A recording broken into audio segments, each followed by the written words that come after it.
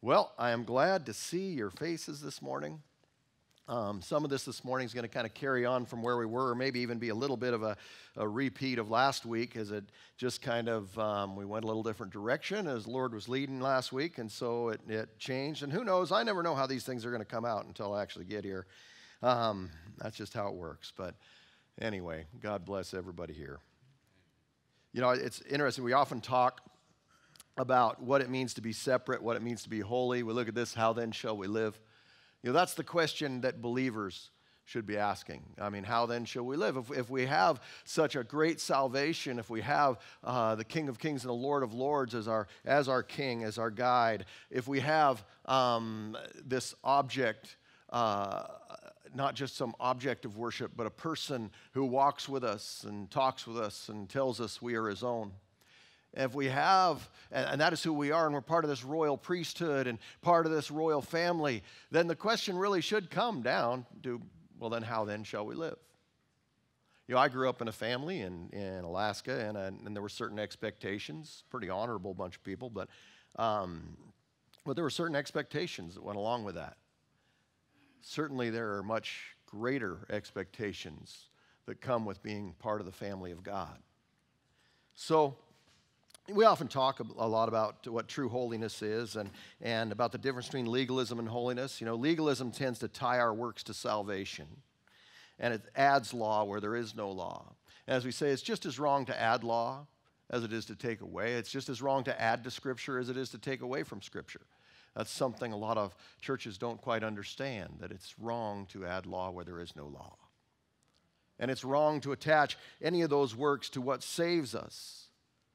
But as the people of God, we certainly should ask then, how then shall we live? How then should we live? If we're part of this royal family, if we're part of the kingdom of God, then how then should we live? What does a holy man or woman look like? And somebody will say, it's not supposed to be how it looks, and you're right. What is your life supposed to be like? You know, it's an interesting thing. Throughout generations, churches have argued and battled over what a holy person should, quote, look like. And really, it should be about what should a holy person be like? What should a holy person be like? It's easy to get all tripped up on what they should look like because that's easy. It's something you just visually see. But what should a person who is really a part of the kingdom of God be like? What are the marks? What's the fruit of holiness? We see in 1 Corinthians 11, 28 through 31. But let a man examine himself, and so let him eat of that bread and drink of that cup. For he that eateth and drinketh unworthily eateth and drinketh damnation to himself, not discerning the Lord's body. For this cause many are weak and sickly among you, and many sleep. For if we would judge ourselves, we would not be judged. Now that's a very interesting scripture. It is talking about sharing in the Lord's Supper. But interesting, it also says, this is the reason that many are weak and sickly among you. This how then shall we live thing is pretty important. It plays into everything. A lot of times people think they have their spiritual life and their physical life, and they're like two different things. They're not two different things. We are spiritual beings. As has been said, we are not, that we are actually a soul that happens to be wandering around in a body. And the fact is, it's that soul that matters.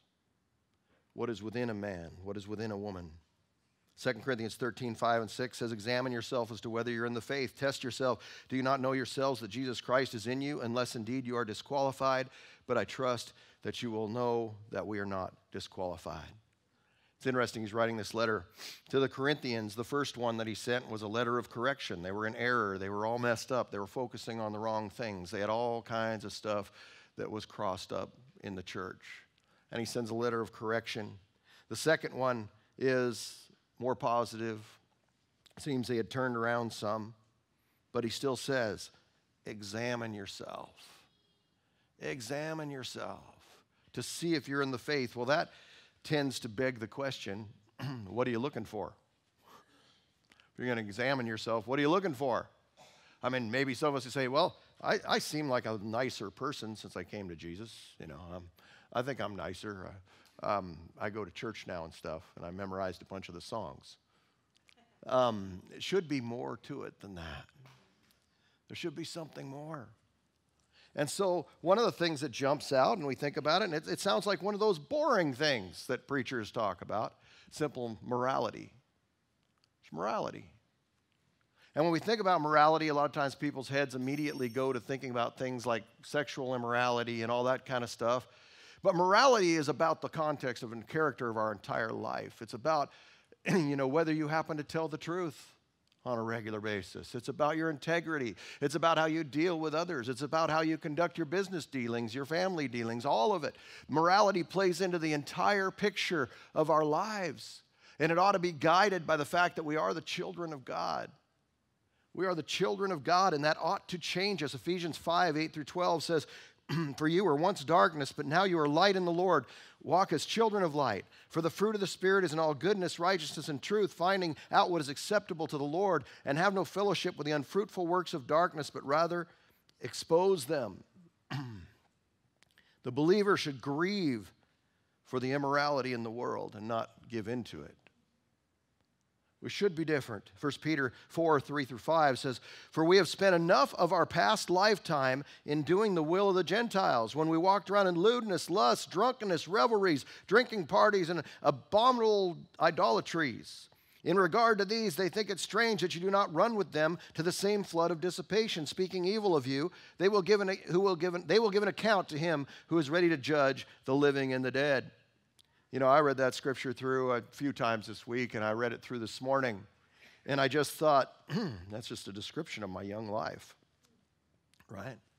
And I think there's probably quite a few people in here that can relate and can say, wow, that was me. I walked in lewdness, lust, drunkenness, revelries, drinking parties, abominable idolatries. And I've covered all those bases. And yet the Lord set me free. And if he set us free, should we then continue to walk in the things that he has set us free from? The sin that so easily entangles, the things that wrap us up. Man. See, this is not just about fornication and all those things, although that's certainly in the picture. But it's about integrity and honesty and caring about the people around you and taking on the mission of Christ. I think the church has struggled for a long time with being the moral center in society because, frankly, it's often not that moral. Just kind of like everybody else, Just kind of live for the same means, the same reasons. Think it's okay to, we used to have a saying that all's fair in love, war, and business. And we lived that way back in the day. Back in those days of lewdness and all the other stuff. We also lived in this all's fair in love, war, and business. If you were in business and I had a business partner in construction in Alaska. One time he played some things around with some paperwork, cheated me out of $10,000. And you know what I did? I shook his hand and congratulated him. I said, man, that was good. Because that's the world we lived in. I was impressed. He managed to cheat me. I was impressed. I'd probably done the same thing to him. I'm not the same person I used to be. It was a different life, a different culture. The church is not going to be an agent of change in the world until it stops being like the world. It's just true. And I'm not talking about how we dress and how we cut our hair, all those things people trying to cross into. I'm talking about the fact that we act differently. We act differently, or we should. The second thing I'd like to cover in this examining ourselves is selflessness and surrender. We know a lot about selfishness, but selflessness is a big deal. You know that all sin comes from selfishness. That's why Jesus gave us the two great commandments. Love the Lord your God with all your heart, all your soul, all your mind, and all your strength, and love your neighbor as yourself. If you were always loving the Lord your God with all your heart, and you were always loving your neighbor, you would not commit sin. It's just reality. So it all flows back to selfishness. I'm going to do what I want. I'm going to do what I want. Or as the enemy tempted Eve in the garden and said, you shall be as God. You shall be like God. He's lying to you. Well, if you wanted to be like God, I personally just want to be with God. I just want to walk with him. I want to know him. Putting others first, not thinking about our own personal advancement. Jesus shares with his disciples a pretty hard teaching on sacrifice, and they really struggle with it. John 6, 61 through 69 says, when Jesus knew in himself that his disciples complained about this, he said to them, because he just preached this entire thing about really being surrendered to the Lord. So they said to them, does this offend you? What then if you should see the Son of Man ascend to where he was before? It is the Spirit who gives life, the flesh profits nothing. The words that I speak to you are spirit and they are life, but there are some of you who do not believe. For Jesus knew from the beginning who they were that did not believe and who would betray him. And he said, therefore I have said to you that no one can come to me unless it has been granted to him by my Father. And from that time many of his disciples went back and walked with him no more. Then Jesus said to the 12, do you also want to go away? But Simon Peter answered him, Lord, to whom shall we go? You have the words of eternal life. Also we have come to believe and know that you are the Christ, the Son of the living God.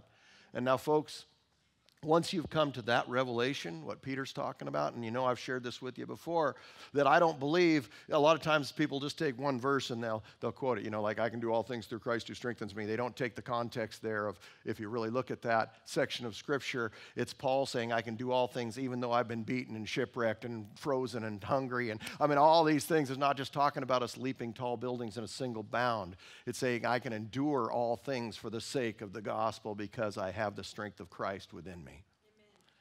And so here we have another one where people will quote, to whom else would we go? Lord, you have the words of eternal life. See, all these guys just turned around and went back because he just preached this really hard message. And I think that what Peter's saying is, to whom else would we go?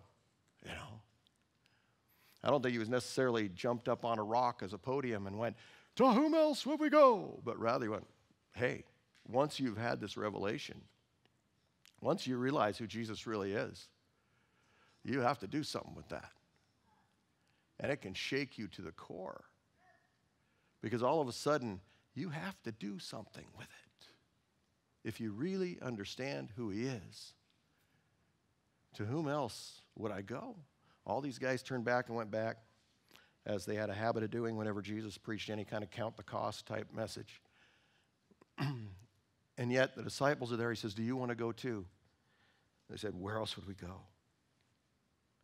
We see who you are now. You can't unsee that.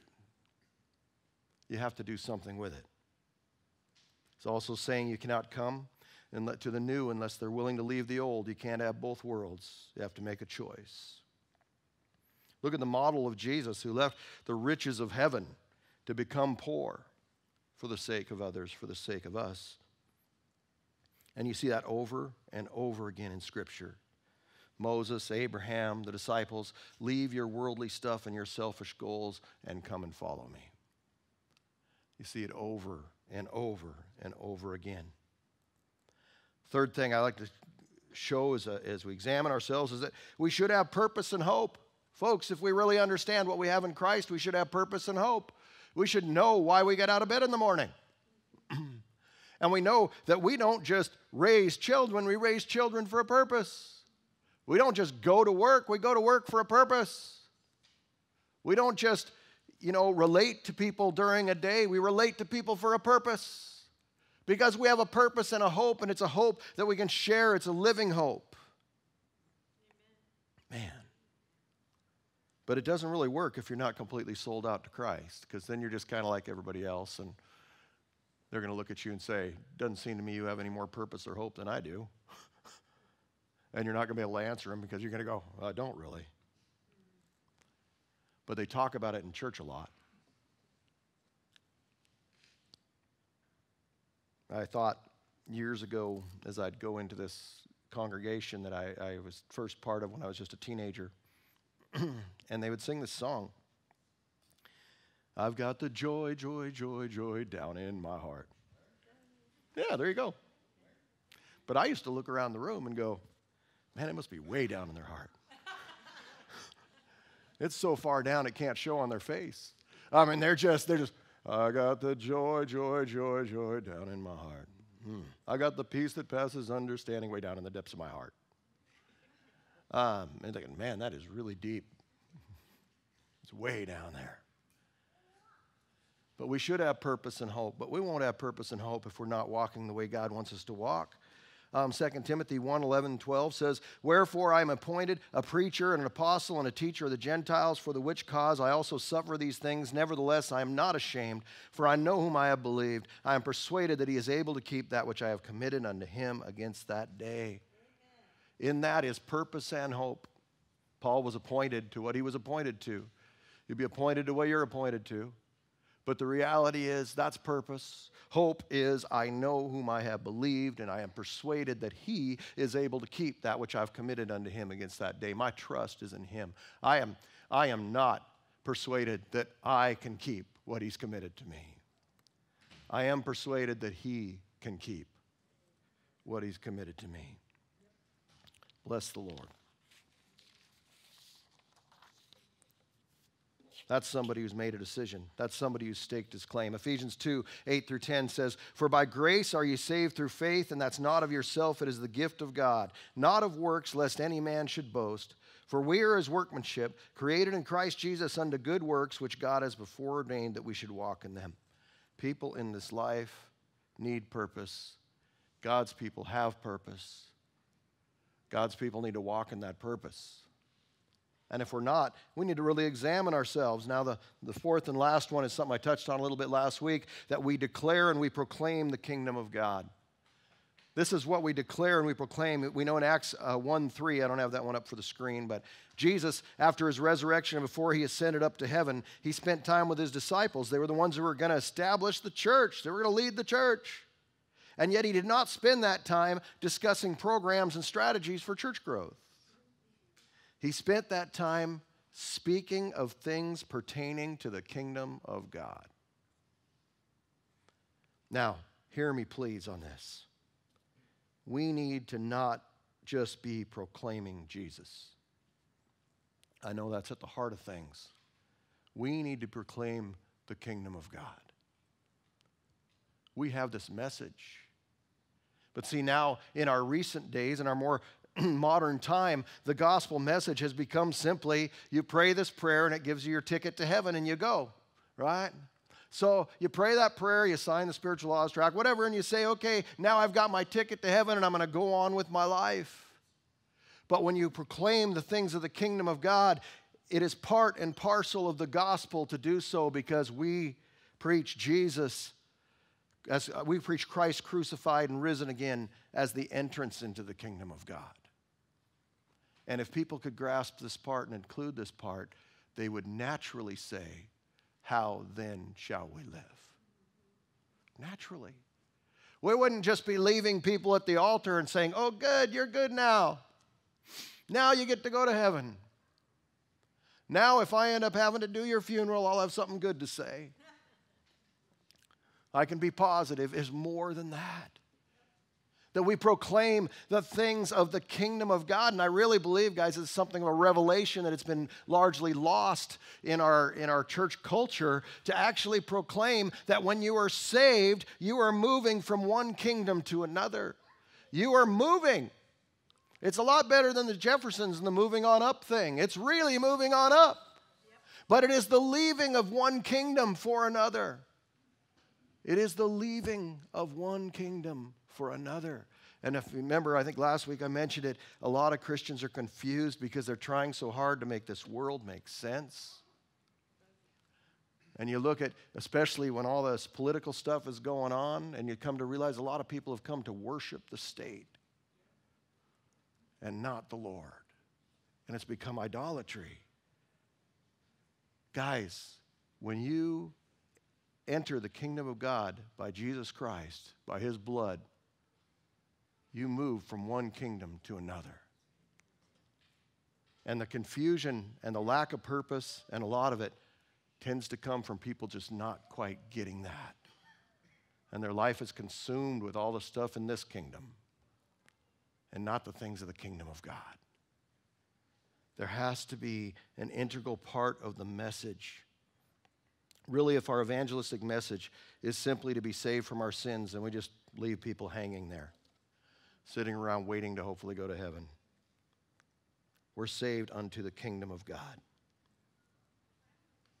It's important because if we focus only on a personal relationship with Christ, which has almost become a cliche word now, even though we can have a personal relationship with Jesus Christ. If we only focus on that, we're not showing that there's a responsibility to being part of the family. That there's a responsibility to being part of this family, this wonderful family of God. That we're born again for purpose, to proclaim, to worship. But if you look at Jesus' model of ministry, it was to proclaim the things of the kingdom of God. To proclaim the things of the kingdom of God. You know, and we talk about what are these things? What does it mean to be a citizen of the kingdom of God? And you know, on Wednesday nights we've been going through Matthew. I'll tell you, it's been challenging for me. I mean, it's hard to keep moving because every verse is like a sermon. We could be there like 20 years, you know. And so, you know, when you're sitting there as you're teaching a Bible study, you try to balance this because sometimes if you move too slow, people miss the conceptual reality of what's there. And yet you don't want to speed over something that's super important, and it's all super important. But if you look at Matthew chapter 5, which of course begins with the Beatitudes, and we've been in Matthew chapter 5 for a while on Wednesday nights. And so as you look at these Beatitudes and you think about the fact that this is the first message that Jesus really speaks to his disciples, when he's first sitting down and telling them, this is what it's all about. And the whole thing is about the kingdom of God and what the kingdom is and what it means to be a kingdom person, believer. And it's hard. And if you think about their setting, I know if you're there Wednesday night, then I'm repeating myself, but you know what? That setting is the Messiah. They're all thinking this might be the Messiah. This might be the one that's going to come. And their thing is they're hoping he'll be like the warrior King David or the warrior King Joshua. The warrior Joshua, not the warrior king. But they're looking for somebody to rise up like that, a deliverer, a great military deliverer who's going to deliver them from the oppression of the Romans, and they're going to be put on top of things, and everything's just going to be awesome. And then Jesus says, blessed are the humble, the meek, those who hunger and thirst after righteousness, the merciful, the pure in heart, the peacemakers, those who are persecuted for righteousness. When people shall revile you and accuse you falsely, you're to be salt and light in a dark world. You're supposed to turn the other cheek. If someone steals your shirt, you're supposed to give them your cloak as well. Man, imagine the moment. Imagine the ones that are sitting there going, yeah, he's going to rise up. Anytime now, he's going to start Viva la Revolution.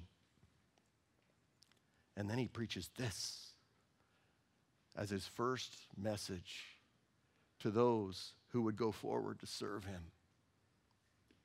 Wow. No wonder a bunch of people go home. That's not what I signed up for. I signed up for the God who's going to make me tough and give me victory over all of my enemies. And all of a sudden he says, nah, it's not why I'm here. And that's not what my kingdom's about. He says to Pilate, even when he's before him, hey, if my kingdom was of this world, my servants would rise up and fight.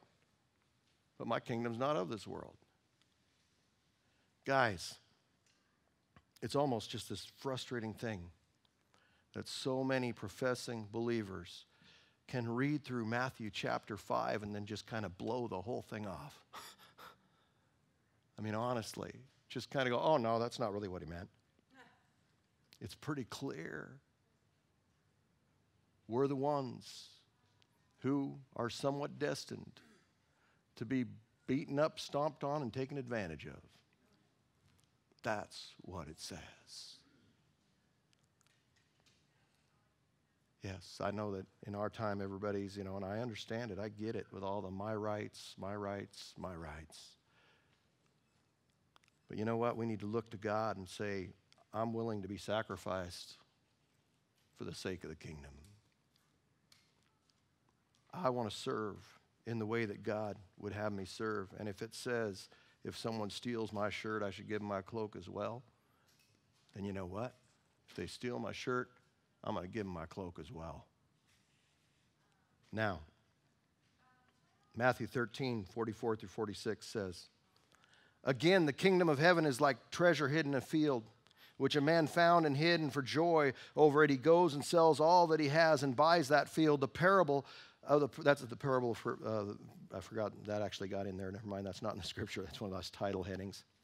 Again, the kingdom of heaven is like a merchant seeking beautiful pearls who, when he had found one pearl of great price, went and sold all that he had and bought it. Do you see how this is about leaving one kingdom for another? It's about leaving the goals you once had for another. They sold everything they had for that pearl of great price. And what was that pearl of great price? It is Jesus Christ. And it means that we're willing to sacrifice everything on the altar for the sake of Jesus Christ. That we're willing, we realize how precious this entrance into the kingdom is. So we're not going to hang on and try to cling to this world because we understand that this world is not our home. This is not our home. I think I'd get this if when I'd given my life to Jesus Christ, if maybe the Lord just grabbed me and dropped me in some weird tribe somewhere in the world.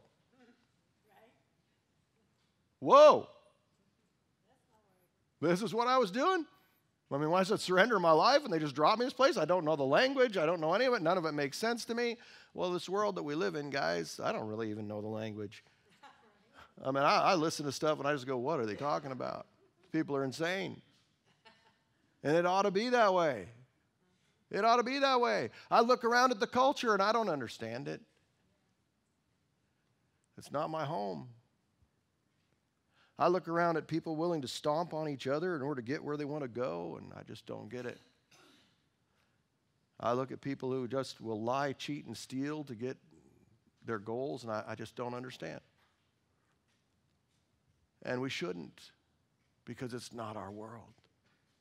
And so many people are driving themselves crazy. Those 4 a.m. moments when you wake up and you're just churning and they're driving themselves crazy because they're trying to make this world make sense to them. And it's not meant to make sense to us. And in fact, if this world makes sense to you, there's a problem. It's just crazy. But we're part of a different world and we're strangers and aliens in a foreign land. This is not our home. We look forward to a city with foundations whose builder and whose maker is God. We have one redemption, one hope, and that's Jesus Christ. The Jesus who said, blessed are the meek, and blessed are the poor in spirit, and blessed are the humble, and blessed are, you when people revile and hate you and call you names and say false things against you, make false accusations. Blessed are you. You go, how's that blessed? You need Jesus to change your heart and mind. You need Jesus to change your heart and mind. How could that be blessed? It's blessed because it's happening because you are a child of the living God. It's not like they're sitting there. You see the scripture where it says they joyfully accepted the confiscation of their property. That's a mind-blowing scripture. Yeah. How would I do that? Well, the point is they were doing it because of their faith in Jesus Christ. It's the same thing as when Paul and Silas are beaten because they've been preaching the gospel, and they come out of there singing and thanking the Lord, praising the Lord that they were counted worthy to suffer for his name. Wow, what a different way of thinking. That's because of a different kingdom. Oh, to be counted worthy to suffer for the name of Jesus Christ. Not suffer because I'm a jerk, but suffer for the name of Jesus Christ. What a blessing it is. Man, you sit there talk about examining yourself. If you're suffering because you're a believer, that's pretty good evidence, guys. But if all of your friends and family just think you're fine, they just say, oh, they're fine. They're Christian, but they're just like us. There might be a problem. Yeah, they do that church thing, but they're just like us. I hope not. I hope you're like the crazy uncle or aunt that shows up. I only say their perception crazy, not really crazy. But that they look and say, oh, that's my crazy uncle. All he does is talk about Jesus. That's my crazy aunt. She just talks about Jesus all the time. I hope you're that person. I hope you're that person. We proclaim the kingdom of God. We tell them that Jesus is the way, the truth, and the life, and that no one comes to the Father but by him, and that he gains us entrance into a kingdom of light and a kingdom of truth, so we don't have to continue to dwell in darkness.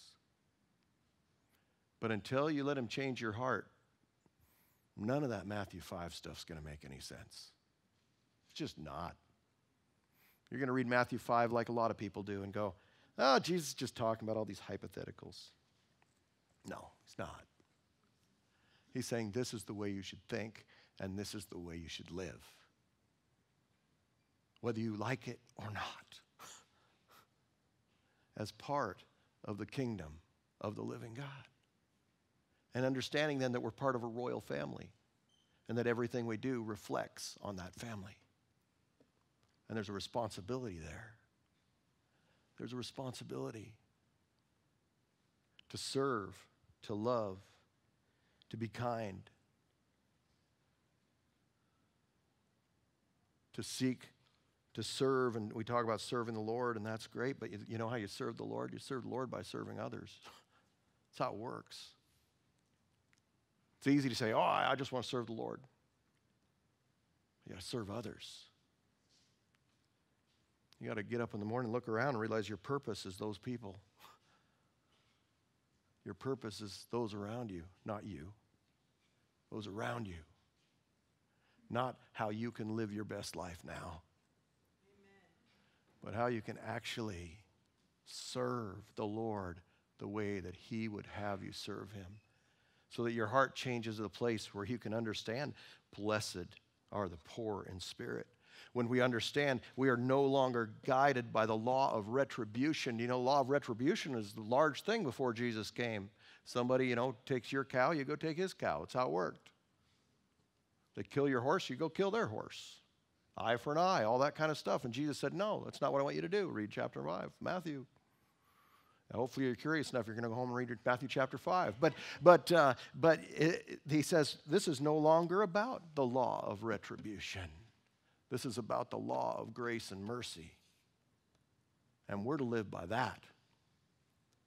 The law of grace and mercy, not the law of retribution. Yeah, that's our calling. And you can be part of that kingdom. You can be part of that kingdom. You can be part of what God has for you, what he has for us together. And one day we'll see the complete fulfillment of that. But make no mistake, you enter the kingdom of God when you come to Jesus. You're a child of God. You're a child of the living God. Part of a royal family. Heirs together with Christ. It's not me, this is Jesus talking. Heirs together with him. So how then shall we live? How then shall we live? Father, we just give you thanks and praise. And we ask today, Lord, that you would let us go back to your word. Let us go back to what you've said and not explain it away. Not turn from it. Not allow our culture to influence us beyond your word. God, help us to see through it and understand what our culture really is as the people of the kingdom. It's your culture, Lord. It's what you would have us be. And I know it runs across the grain of so many worldly things. But God help us. God help us. We need your guidance. We need your wisdom. We need your Holy Spirit. And we just give you praise and we give you glory in Jesus' name. Amen. And God bless all of you. So, hallelujah. Look, I'm done early. What do you know?